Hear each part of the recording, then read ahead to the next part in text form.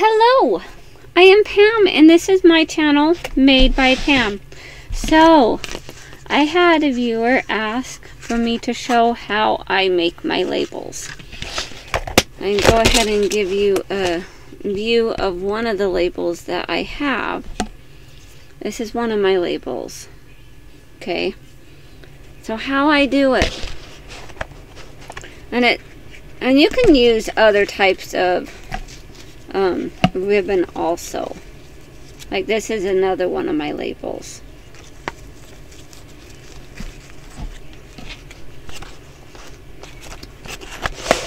So I have some grosgrain ribbon, and I just picked this up from the dollar store.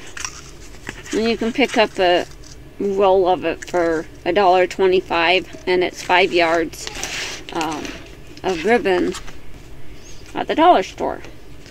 So how I start out, I'll usually take and I'll cut off a section, so much. Now if I was to fold it, I would still have enough space there to stitch along it and still have enough space to do my label. So I'm just experimenting with heating up the edge so that it has less fray, because it does fray. So that's why I have this little lighter here. I'm just heating up that edge, and that may have been a little bit too hot and too much heat. So that's probably not the best example there, because I got it too much in that blue flame there. Well, let's try that again.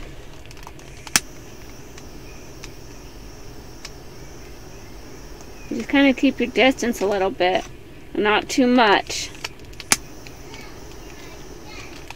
My mistake was I got it too close to the blue flame in the product.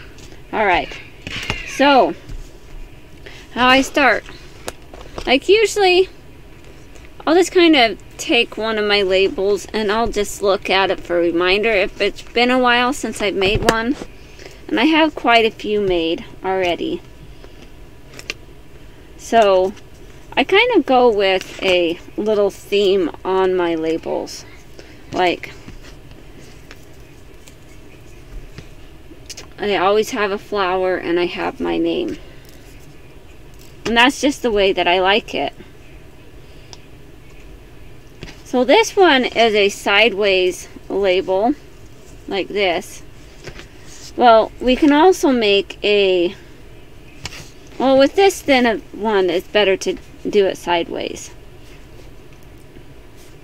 But we'll do it on this other. We'll do it right here, okay? And the ridges do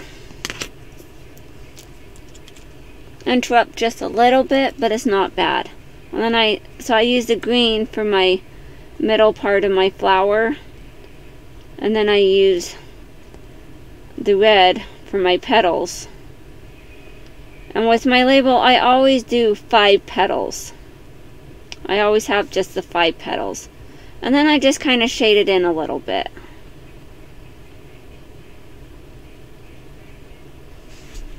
Just like that. And then I take my black pen, and these are like pens that come with a kit, of label making kit that I got from Joann's. And so the label making kit that you can get has little like stencils that you can use to draw on the labels. And then it has this like stick on, like it kind of has like this glue behind it, so you could just like iron it on to your project. Like I have one made right here that I did, and I wrote size medium. Like I've even done little like ribbon things and just kind of done size medium, so if I was doing something I could just put this in the seam and it would add that there. And then I just kind of draw out my name. I do my M, and then my A, my D, and my E.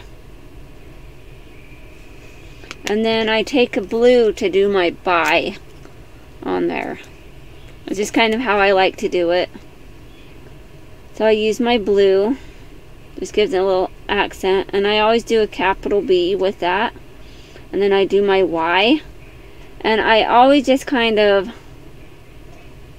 most of the time, I guess not always, but most of the time, I like to make a little curve on there. And then I switch back to my purple, to my black pen. And I may have made this a little bit too big in some of the areas.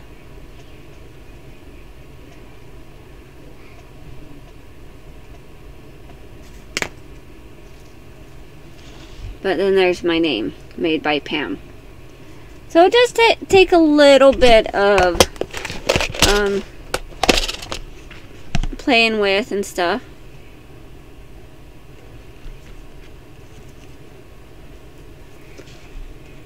Just like that. So it's not exactly the same, and usually the labels aren't always going to look exactly the same, just because these are hand done. So doing them by hand is how I make my labels. Now, if I could figure out how to make a label kind of like this one. This one is one that I got from the store. I got it in a package of stuff in it, like at a really good deal, kind of like a thrift store. And I got a big package of these. If I could figure out how to, and I'm sure if I practice I could figure it out, but how to do an embroidery design with my choice of label for my labels, like with the embroidery machine. But that's how I do my labels. I hope that was helpful for some. And I hope you all have a wonderful day. Thank you so much for watching. Until next time, stay creative.